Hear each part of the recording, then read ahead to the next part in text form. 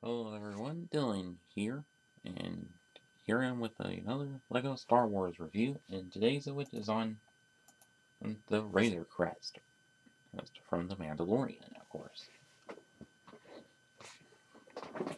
So on the front of the large box here, see Lego Star Wars logo, and the same border that's kind of similar to the other borders, but except has the Mandalorian in the corner rather than Darth Vader, or also in this recent waves boxes also had the Ahsoka troopers in the corner, of course. You see a picture of the Razor Crest in action, Disney logo, and the Mandalorian logo, all the minifigs included, and recommended ages 10 and up. Set number 75292 has 1,023 pieces. And flip to the back, you see a picture of it on either Tatooine or Off-World or something.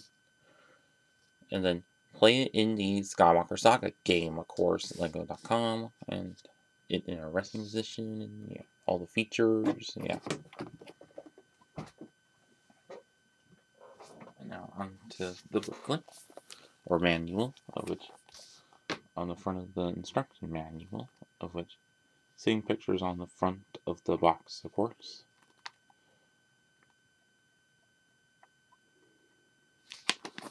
And on the back, win on the online survey, all the pieces that come with the set, of course. Then out of all the sets of 2020, of course, of both winter and summer, well, minus Dio, and then minifig list of that come in this wave's summer sets, of course, and out of the Skywalker Socket game. Hope I didn't show the code. And then the last sets, of course.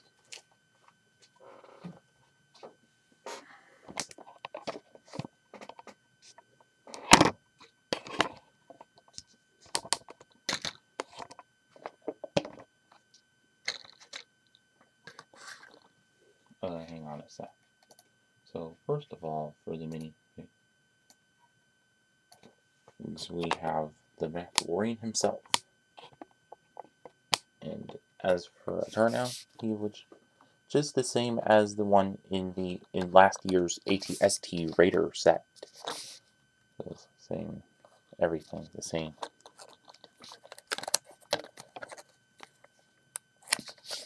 So if you want some more detail about it, go check out my review for that on my channel, of course. But also do get a Scout Trooper, or the newer improved Scout Trooper, with the dual molded helmet, of course. But the same as from one of last year's sets, of course. So, not much to say about it. But with the Bruce Wayne Loki face, of course, rather than the angry clone face, obviously.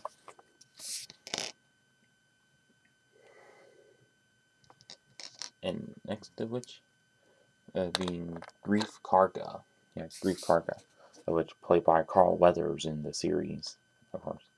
See, not only leg print, which is kind of lacking, of course, and you see he's holding two small pistols there, and but the torso print of which done good, and face print also done good, and as you see, using the same hairpiece that Finn has, and he's quite slight back torso printing, of course, but and see has a quite alright double-sided face.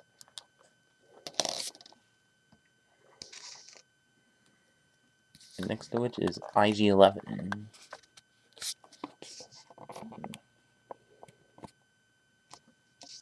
And the build of which, same as IG-88 and other assassin droids, of course, but and of course all the same, but at least but with a different face print to him. Although I think it didn't need to have the cone piece for that.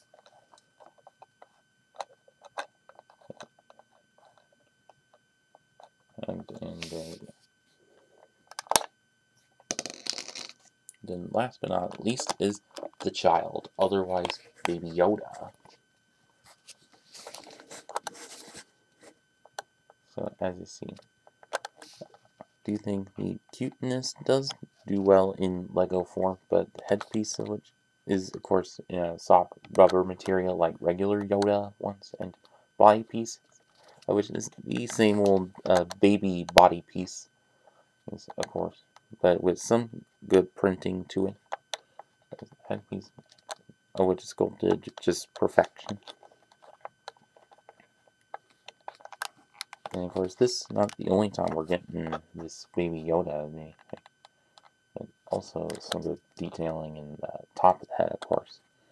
And of course, we'll also get this in the multiple piece version of the child in a couple of months or two. But yeah.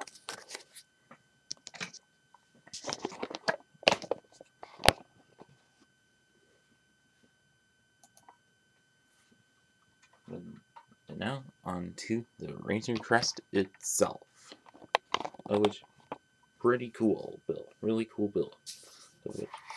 Like as for the front area,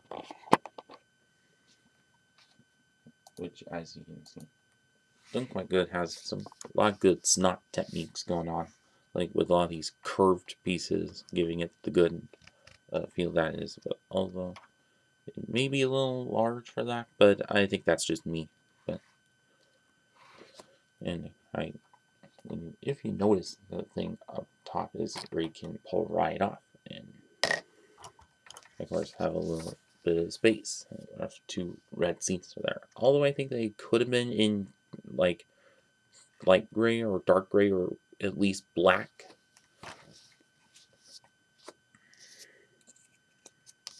And of course it got enough space to fit your Mandalorian you fit on into as well, or into of course, and also a little bit for Baby Yoda as well.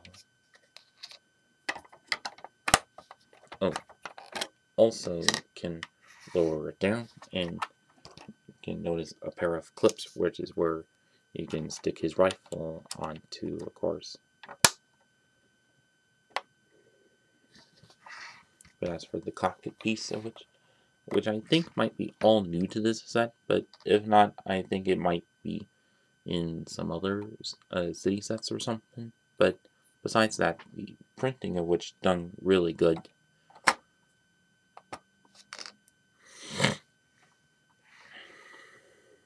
And I think it's one of the very few printed pieces in the set, when the rest of which is a lot of stickers. But as for the size of it, bless me. But as for, he has some of those like cylinder pieces, but used as large guns to it, and of course it's just for show, of course, but you can lower down and get some space to store your spring-loaded launcher missiles, of course. And as on the other side, can do the same. And it's a little resting area for your Mandalorian minifig to sit in, of course.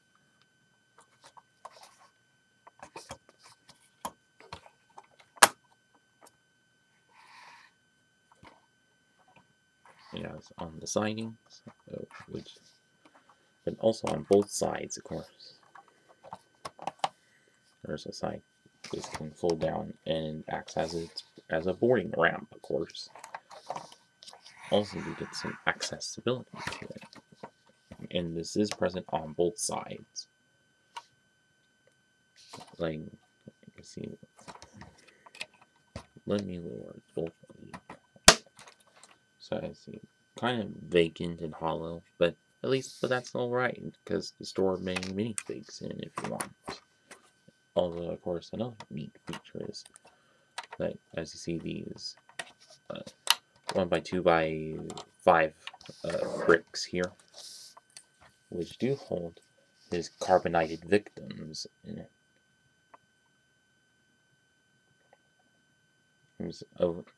But of course, this reminiscent of the earlier Han Solo and carbonite pieces from still from the 2000s, of course.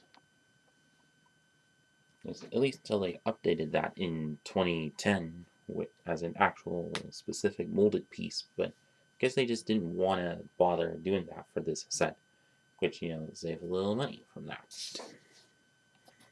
And how you get these onto the ship is, of course, has a few plates on there for you to slide in like so. It's a good easy fit. And as for the actual siding, it has a little bit of a jagged slope area, of course. And also, not very many exposed studs throughout. And that's really the back part of it.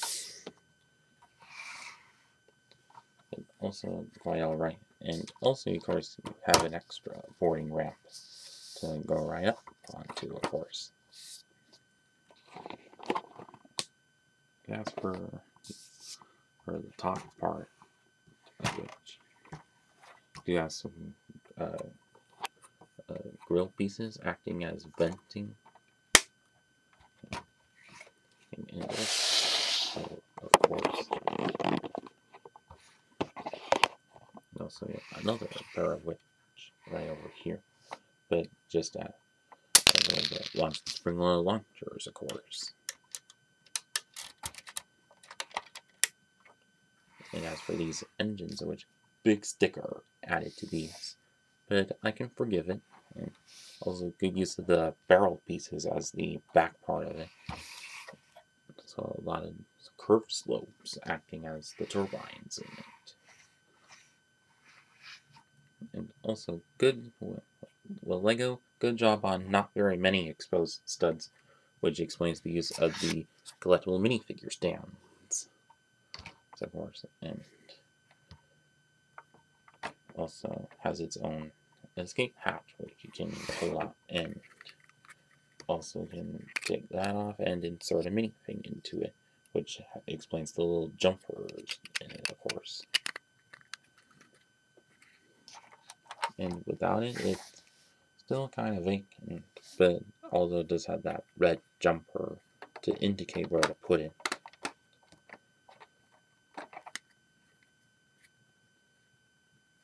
And its little form of propulsion with those cones there, of course.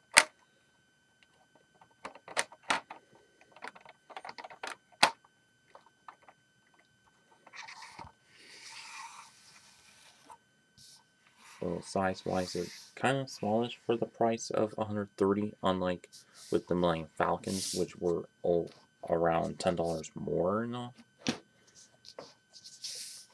And also the same with like the recent Slave 1, even though it was $120.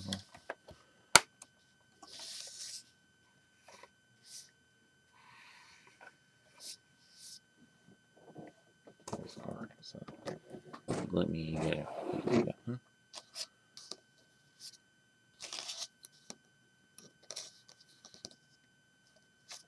And so now on to the final verdict.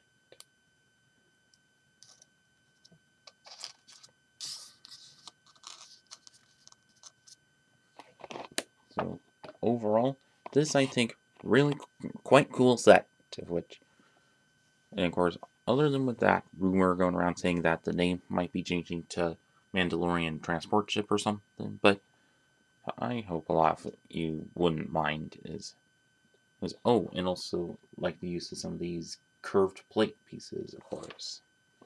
But anyways, actual final verdict is this, I think, quite cool set, of which like has some good a lot of good snap techniques and unique techniques, and of course this new ship to add to the Lego Star Wars catalog library, of course.